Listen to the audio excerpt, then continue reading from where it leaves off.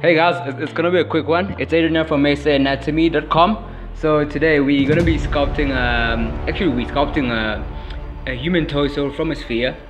We're in a ZBrushCoreMini, the free version of ZBrush from Pixelogic team. So essentially what I'm doing here, it's just using the clay builder brush, the slash brush I believe, and then the move brush. Looking at our reference, so we got our reference from Scott Eden's Bodies in Motion, and you can also watch like this full tutorial on our channel. Essentially just using those brushes, understanding our anatomy, our superficial muscles, the latissimus dorsi, the